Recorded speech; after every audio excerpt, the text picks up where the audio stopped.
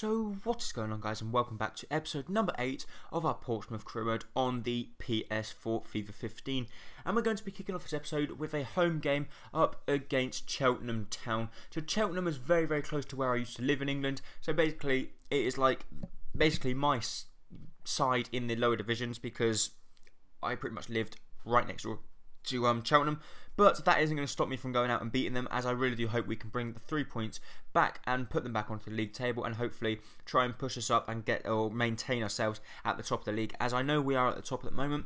We're not first, but we're second or third, but we do want to maintain ourselves at the top. But the squad we're going to be rocking, it's pretty much going to be rocking Westcar up front as well for this game.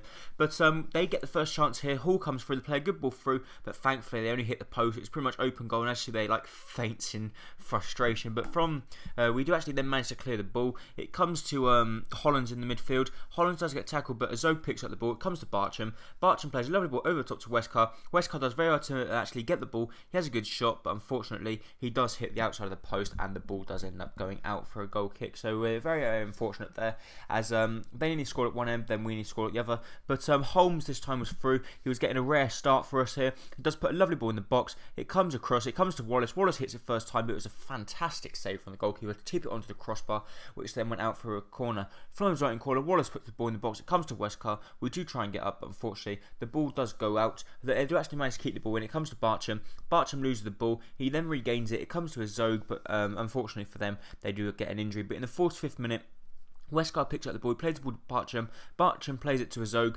Azog skips past his man. He goes through, he has a shot, and it was awful goalkeeping there. It went straight through the legs of the Cheltenham goalkeeper, and Azog picks up his first goal for us.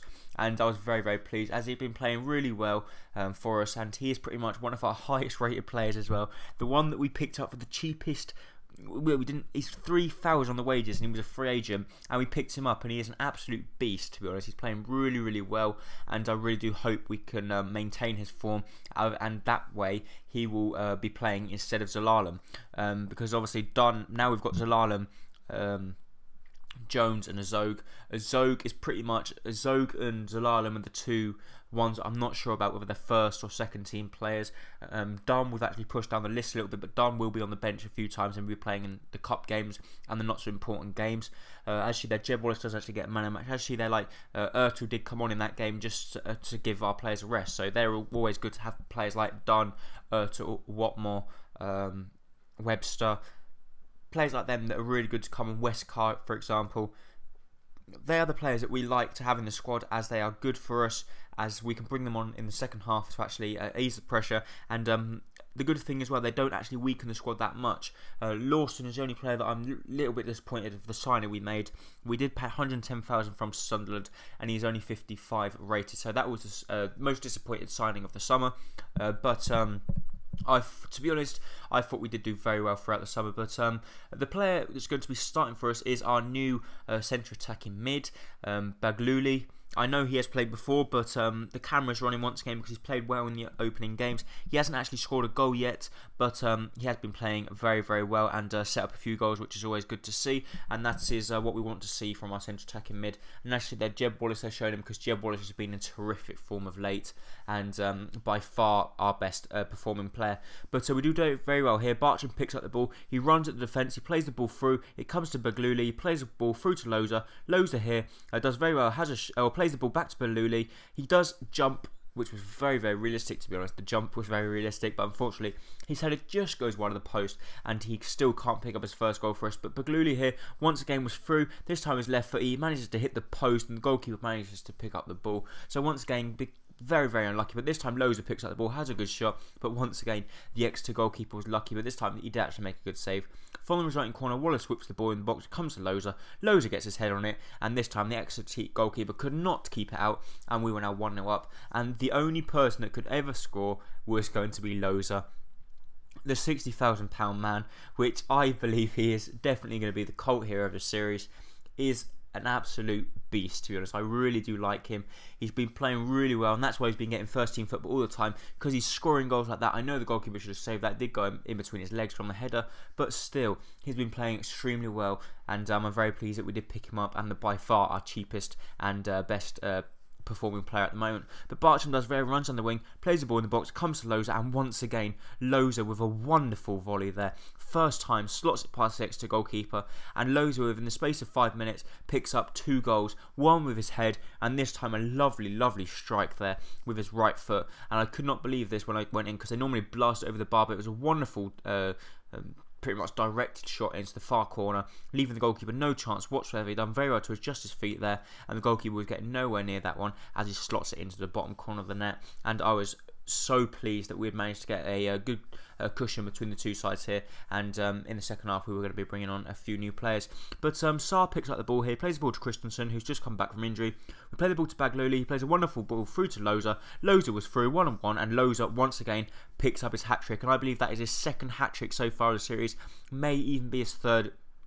I'm sure you guys know because you're good at the statistics kind of thing, but I'm sure that's either his second or his third hat-trick of the series so far, and he is just the man in form. He is just incredible, and actually he does very well there, bringing the goalkeeper out. He has a shot and puts it right into the far corner, leaving the goalkeeper no chance whatsoever to get near that one.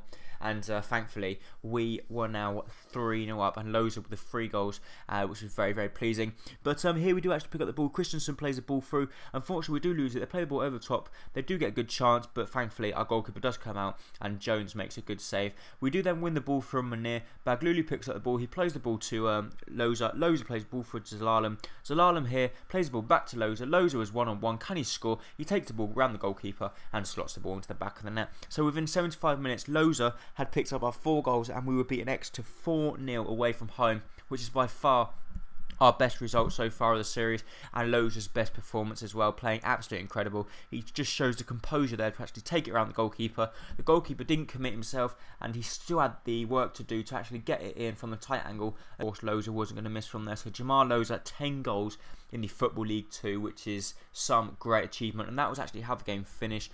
We ended up winning 4-0 away from home against Exeter. As you see there, Loza does pick up man of the match rating and a 9.9, and as you can see there, we did also bring on Fodgton, Westcott and Watmore. Watmore, he's saying, why on earth we put him in centre defensive mid? The reason why we put him there is because I thought I should actually try him at centre defensive mid, because you guys have been saying he has got quite good potential and he's been playing pretty well for Portsmouth. So therefore I thought, alright, I'm going to try him at centre defensive mid. To be honest, he done alright. There was nothing wrong with his performance, but he's still not up to the same quality as Azog and Zelalem at the moment. But here we are facing by far our toughest test of the series so far. We're going to be playing against Reading, and Reading are, as you know, a championship side, so it's going to be a very difficult game for us, but hopefully, I really do hope we can try and give them a run for their money. To be honest, I'm not expecting to win because I know how hard this game is going to be, but I normally do really well in the hard games because I tend to put more effort in. But actually there, Watmore is actually starting this game. We actually started him at right back this time because Christensen's fitness wasn't the best. Story is also playing, as is Fodgton, so and Bartram is rocking the centre attacking mid role. So we're moving Bartram into a different role here just to see if we can go and try and get him to improve his performances, to be honest, because he hasn't been playing too good. But actually, Reading have got a really good squad. They've got Robson, Carnu, they got Jamie Mackey, they got Williams, Karasham, Pearce, Anton Ferdinand, Gunter, Abita, Federici, and Abita is by far my favourite player from Reading, and I think we're going to try and sign Abita in the up-and-coming seasons. But we do actually get the first chance here. The ball comes to Azog. Azog plays the ball to Story. Story plays the ball back to Azog. Azog actually does very well to depossess the player. He has a good shot, but unfortunately his shot was, well, it wasn't really a good shot. He pretty much scuffed his shot, and I think all the stars lit up in front of him. I think he should have actually hit the target there and made Federici work, but unfortunately he couldn't. But we're just showing that, look, we are not going to step down, and we're not going to let you play football as you like it. If you're going to win, you're going to have to win the hard way. But Loza comes through, has a good shot, but unfortunately his shot just goes wide of the post, and Loza once again nearly picks up the goal, which actually wins us the game, or actually puts us 1-0 up in the first half of the game. But unfortunately that wasn't to be, and the next chance once again did actually fall to them actually. They play the ball through to Jamie Mackey. Jamie Mackey skips inside past Watmore, plays the ball across, and it was an absolutely delightful save from Paul Jones, and he manages to get up quickly to deny them from scoring from the header. But the next chance this time did actually fall to us. I believe it falls to us. Yes, we do depossess the ball. It comes to Story. Story does very well. Plays the ball over the top to Bartram. Bartram with a lovely control and slots it into the back of the net. So Bartram picks up his first goal for Portsmouth. And it looks like Bartram's role could be the centre attacking mid role. He's played pretty well in this game, and here he scores a wonderful goal there. It was a lovely, lovely ball over the top by Zog. It was a lovely control as well. Story played the ball over the top. It was lovely control with his chest. Federici come out. He couldn't get there, and he does very well with his left foot to find the near post and slot it past Federici. I thought Federici should have actually saved that, but I think he was trying to, thought Bartram was going to go a little bit higher and not roll it in. But once again, I was very pleased with that. But unfortunately for us, pretty much straight after we scored, they do pick up the ball. It comes to Beta. Beta does very well. He plays an absolutely delightful ball over the top to Robson Kano. Robson Kano on the volley beats Paul Jones. Paul Jones hadn't set himself ready to dive, and they were back on level terms. So within 2 minutes, they were back on level terms. So I actually thought he was offside, but then you actually see there from the replay, Watmore was actually playing him on. Chorley was playing him on. But we wasn't going to give up, and we did actually make substitutions. The substitution we did actually end up making, we decided to bring Holmes, I believe we did actually bring on for Wallace. Wallace obviously did come off. We decided to put Bartram up front. Loza we do take off for Hollands. So we're just going to see if we can actually get, maybe if we can just get the replay and go to their place, which would be a very good result as well if we get a replay. But pretty much straight after that, Story picks up the ball. It comes to Loza. Loza plays a lovely ball out wide to Wallace. Wallace was pretty much through. He cuts inside past Pierce. He shoots with his left foot, but unfortunately it was quite a comfortable save for Federici. And they do manage to kill the ball. But in the 83rd minute, the substitution still hadn't been made. Forston picks up the ball. He plays a lovely ball through. He actually keeps running. This time plays the ball through to Loza. Loza cuts back inside on his left foot, shoots. And once again, when will this guy stop scoring? He just scores for fun. He is just an absolutely beautiful, beautiful player to play with. And if you guys are starting a career mode with any team in a low division, or maybe even starting with a team in quite a high division, I really do recommend you sign Jamal Loza. He's a free agent. He only costs 2,000 or maybe even 3,000 on the wage budget, but that is nothing. And he's a 59 rated. I've already got him up to 60 rated. He is playing some beautiful football, he's scoring some beautiful goals, and I'm so pleased that he is actually doing so well with us. But the last chance does fall to us. Bartram picks up the ball. We play the ball to Story. Story is through 1-on-1 with Federici. Can Story score? But no, I think his legs started to tremble and he slots the ball over the top of the crossbar. But thankfully, we progressed in the Capital One Cup, so I was extremely pleased that we've managed to do this. We beat Reading, our toughest task of the series so far, and we'd stepped up to the plate and performed. So we're now actually going to be approaching the end of this episode. If you did enjoy the video, please make sure you leave a like, as it is very, very much appreciated. Also, don't forget to subscribe if you're new. Follow me on Twitter to keep up with all the latest news and updates. And pretty much that's it. Another episode will probably, or hopefully, be up tomorrow evening or tomorrow, which hopefully you guys will watch. And if you do, please go ahead and watch the new episode, as it really does mean a lot to me. So thank you so much for watching. Bye-bye.